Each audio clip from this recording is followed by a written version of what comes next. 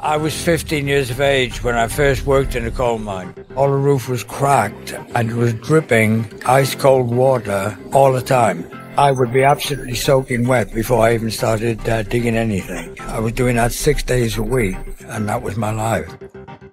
I mean, the last thing I wanted was to work in a coal mine. It's dark down there, and I needed a spotlight. I was made to be seen. And ladies and gentlemen, accompanied by Miss Linda from the Royal Forest of Dean 222 pounds, exotic Adrian Street.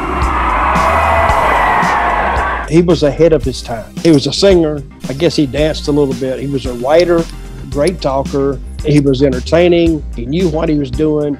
Adrian was a hell of a guy, known as one of the toughest men ever in wrestling. Flamboyant, and he was just a fabulously unique performer. A legend of world of sport, British wrestling, of an icon, influenced so many people and the whole glam rock thing. Being glam rock before glam rock even existed.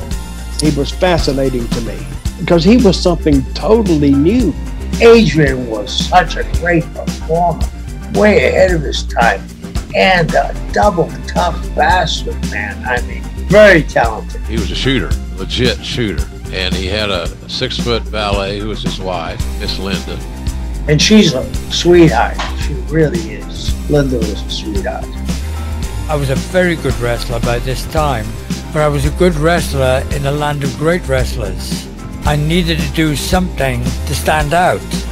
Not only is he a flamboyant performer, but he's an amazing artist, and he's one of those legendary figures in our business who can hurt you really bad, really quickly. So imagine what I could do to you. Imagine what I could do to you, written and sung by the exotic one, Adrian Street. I can be a tulip. I can be a man. The only way of knowing is to catch me if you can. You can suppose what you want to suppose, but I'm just a sweet transvestite with a broken nose. I could get hold of your fingers. I could get hold of your wrist. I could get hold of your arm. And I could yawn while I was breaking it. And believe it or not, a bad guy wrestler helped bring some sunshine into a youngster's heart. 13-year-old Lisa Rush had been bedridden, and she had requested to meet her favorite wrestler and his valet, Miss Linda. They thought that she only had about 48 hours to live. And almost like the 11th hour, Linda and I attended the hospital. You're the first one to get one of these. It's the very first one. Then we'll never take it off. No?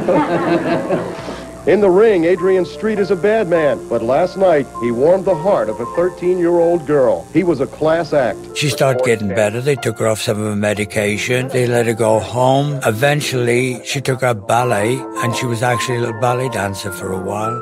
He's a classic wrestling personality in that he's unique. There's nobody else like him. And for whatever reason, my father didn't like me. It wasn't too long before I actually learned I didn't like him either. I ran away from home when I was 16 years of age. I've slept on park benches and everything like that. I had my first professional contest in August 1957 when I was still 16 years of age. When he was asked where he would like a photograph taken when his name became famous, he said, "I'd like to go back to where I started off," and there he is showing what he managed to achieve.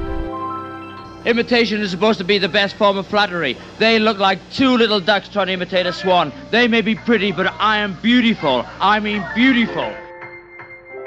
Nobody is going to rain on my parade. Nobody is going to spoil my dream. My dream was to be the best professional wrestler that I could possibly be, and believe me, I was. I had 57 years as a professional wrestler. I've engaged in 15,000 professional contests, most of which I've won. I've been a world champion. I've held 4 world titles in 3 different weight divisions, and I'm very proud of my legacy.